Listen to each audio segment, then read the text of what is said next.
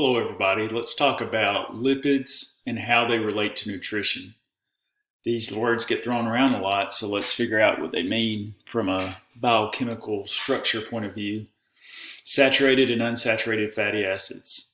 So with saturated fatty acids, basically you have that long hydrocarbon chain and there's as many hydrogens that can possibly be packed in. There's no double bonds. There's no double bonds between the carbons. And like every fatty acid over there on the left, it has a carboxylic acid. That's why they call it fatty acids, because that COOH over there, it'll drop off that H, and that H will become hydrogen ion and lower the pH. So that's why all these fatty acids, they'll have that carboxylic acid group attached to them. And that carbon there is the alpha carbon. And then if you go to the very end, that's the omega carbon. And then with unsaturated fatty acids, you have a double bond between one or more carbons. So you could put more hydrogens into that molecule there, but because you have a double bond, there's not, you don't have those hydrogens. There's 4 bonds between those carbons. And whenever you have a saturated fatty acid, you can see that's a straight line. They line up really tight and are solid at room temperature, whereas you have unsaturated fatty acids like a plant source. A lot of times it's liquid at room temperature because all those kinks don't allow it to lay flat, stacks of them to lay flat on each other. Cis and trans fatty acids. Normally, fatty acids that are unsaturated are in the cis form and our body knows what to do with them. But when you eat these trans fats, this is about as bad as it gets for your heart disease, and because whenever you get these trans fats, it brings up your LDL, or what people call your bad cholesterol, and it brings down your HDL, which is what people call your good cholesterol, which is also a lipid. Cholesterol is a lipid. So low density lipoproteins are considered bad, high density lipoproteins are considered good, and trans fats will throw these the wrong direction. And here's some foods that are trans fats. You have, fries, anything fried.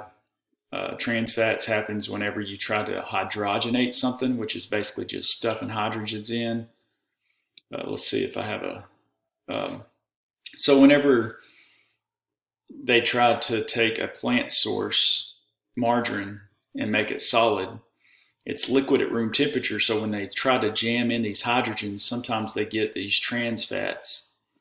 Same thing with peanut butter. You have natural peanut butter, and then you have the peanut butter that doesn't have the fluid on top. So to make it a solid, peanuts are a plant source.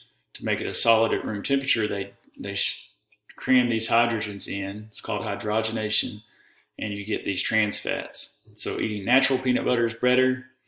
Eating butter is probably better than eating margarine because you don't have as many trans fats. Neither is really good for you. And just something to really key in on because these play a big role in heart disease. There's 2 types of fatty acids that we talk about a lot. Omega-3s, which are good, they're anti-inflammatory, and omega-6s, which are pro-inflammatory, which means they cause inflammation. And these can get embedded in another type of lipid that's in living organisms is phospholipids. And phospholipids will have these fatty acid tails in the actual cell membrane, and they'll incorporate these omega-3s and omega-6s from our diet. And if our balance gets off, we can have more inflammation in our body, which inflammation is the source of so many diseases, including atherosclerosis and heart disease, going that direction. So omega-3s are really good to incorporate in the diet. It's one of the few things I supplement with because there's only a few foods that have omega-3s. We really want that balance to be about 3 to 1 omega-6 to omega-3s. In the United States, it's about 16.7 to 1. So we could do a lot better. Omega just comes from, as far as the structure goes, that last, let's see, so that last carbon is the omega carbon. You count 1, 2, 3 over from the last carbon, and that is an omega-3 because it has a double bond right there. That's its first double bond coming from the omega side. If you go over to the omega-6, you have to count 6 bonds between the carbons before you have your first double bond. So both of these are unsaturated fatty acids.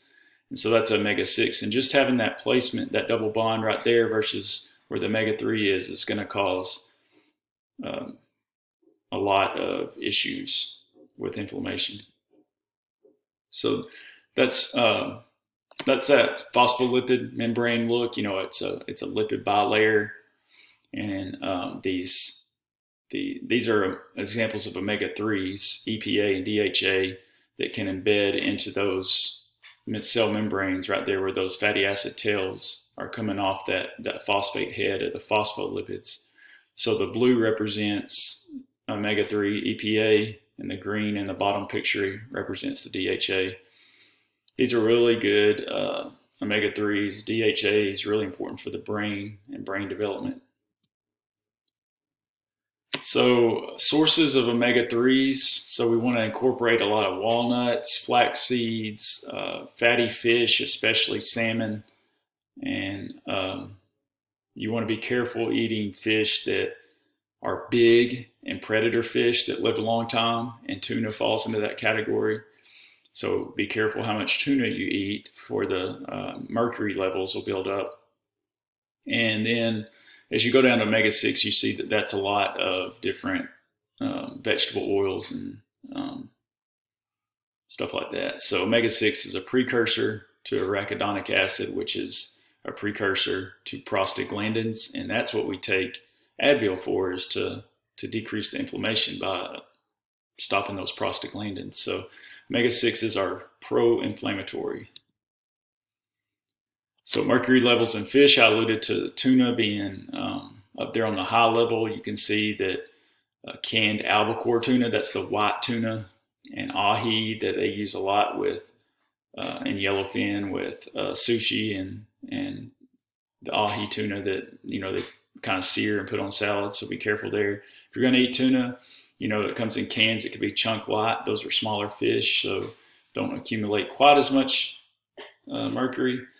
And you can see they fall more in the medium. But wild caught salmon is the way to go.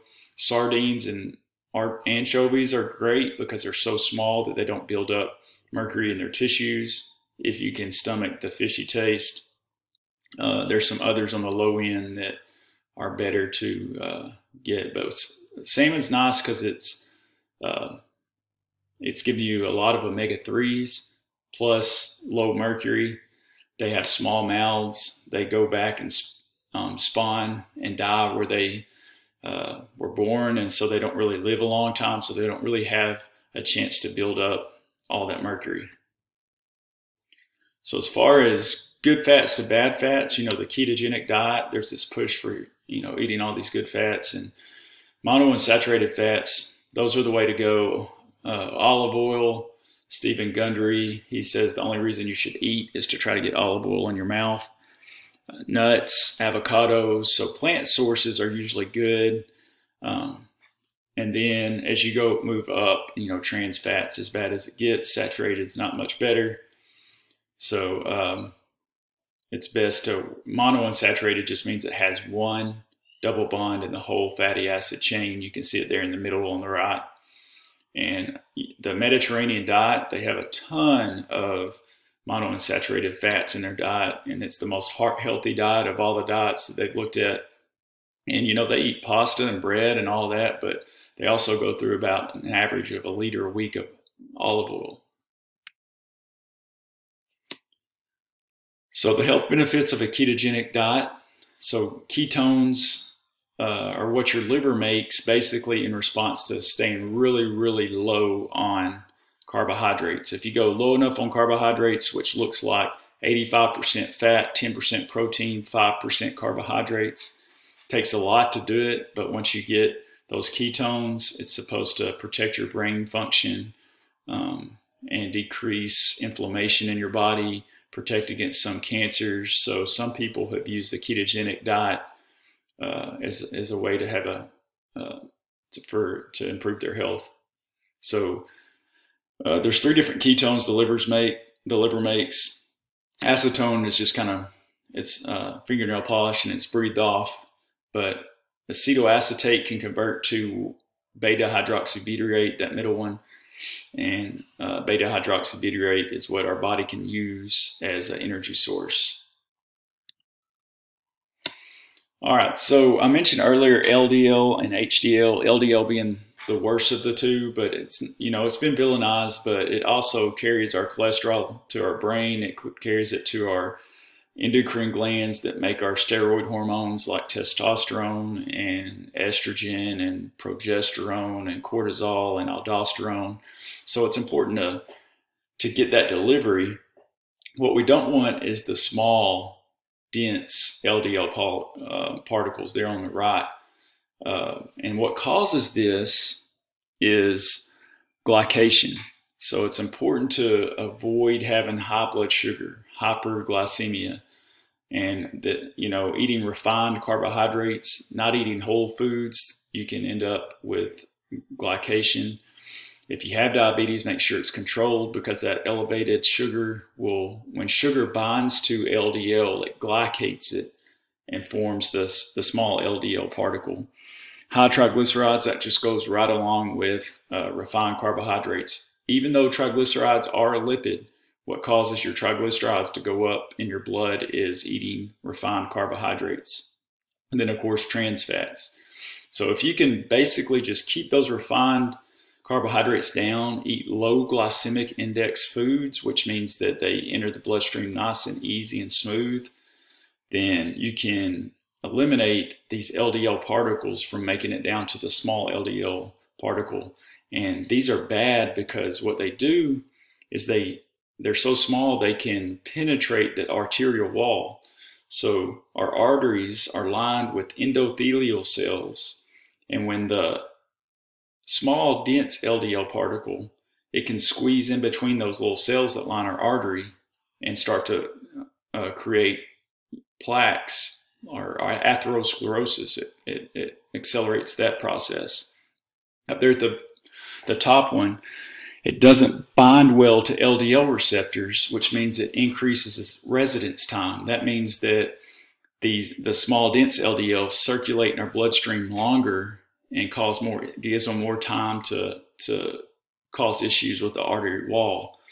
We want LDL to bind to the LDL receptor, dump off its cholesterol that's needed for the cell membranes and whatnot, and then go back to the liver. So when that residence time is increased because these small dense LDL particles don't bind to the LDL receptors very well, like I said, it causes more issues. Another one is it increases susceptibility to oxidation. When LDL cholesterol gets oxidized, it forms atherosclerosis. So, you have several different reasons here we want to prevent the small dense LDLs from occurring. And that is it. Thank you.